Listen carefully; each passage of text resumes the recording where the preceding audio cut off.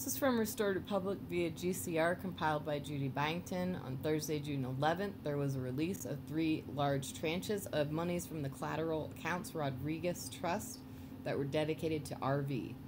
Bankers were told that the start was imminent, liquidity and funds were expected to be released, and notifications and PP deliveries were expected to start overnight Thursday, June 11th. The Chinese had given an ultimatum that Trump had until midnight Friday, 12th of June to get this going. There would be consequences, plus the Chinese would sell off its U.S. bonds at 11:11 a.m. Thursday, June 11th. Soft announcement to the financial community was made of our gold-backed USN, which, along with 3,000 high-profile cabal members, was believed to have satisfied the Chinese mandate. Trump had until Monday evening, June 15th, to release the 800 numbers for Tier 4B before the Chinese took over to release the 800 numbers on Tuesday, June 16th. There would be a second round of stimulus monies of $1,200 checks that would also come out Tuesday, plus on that same Tuesday, Nasera Jacera would start. Okay, from Fleming, the military intel contact. Number 1, this past week, things have been moving behind the scenes. Agitated settlement deliveries reached a 40% milestone on June 9th, Tuesday, allowing for the rest of the RV releases to happen.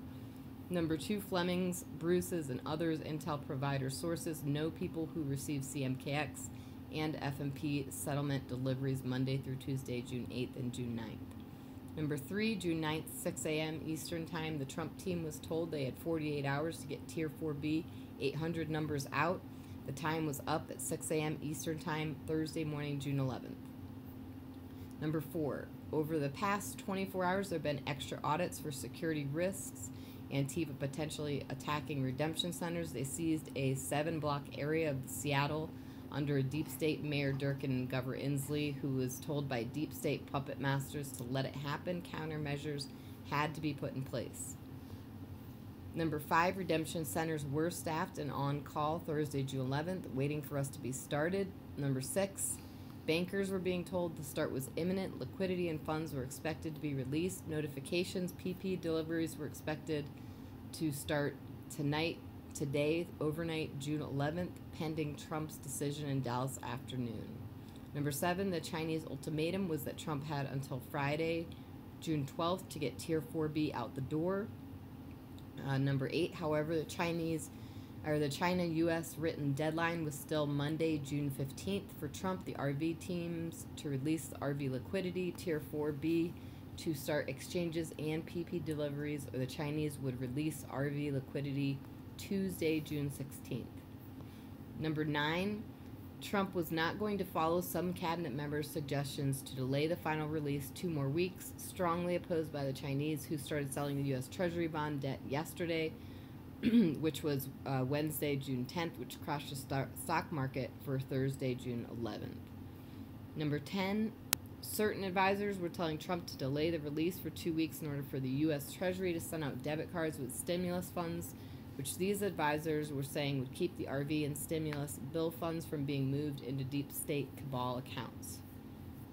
Number 11, other advisors to Trump were telling him in Dallas on Thursday, June 11th, the NSA tracking, not debit card tracking, was the way to ensure funds do not go in deep state accounts and activities and release everything now. Number 12, Trump was leaning towards releasing now and not following those saying wait 2 weeks for the debit card testing. Number 13, Wells Fargo would be sending 527,000 plus notifications of 800 numbers for Tier 4B. Redemption exchange appointments would begin with the funding liquid. And number 14, Trump had until Monday, the evening of June 15th, to get this out before the Chinese took over the release, the 800 numbers for Tier 4B on Tuesday, June 16th. And that's all for now. Thanks for tuning in.